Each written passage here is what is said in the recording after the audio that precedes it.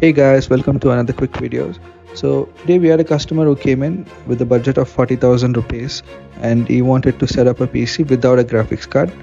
For the case, we're going with the Anti-Sports Crystal Z1. It supports the 240mm AIO as well and M80X motherboards. And for the motherboard, we're going with the MSI B650M Gaming WiFi board.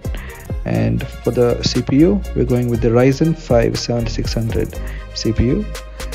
And for the RAM, we are going with the single stick 16GB DDR5 5200 MHz RAM. And for the cooler, we're going to go with the Anti-Sports 240mm cooler. And last but not the least, for the power supply, we're going with the Cooler Master 650 MWE power supply.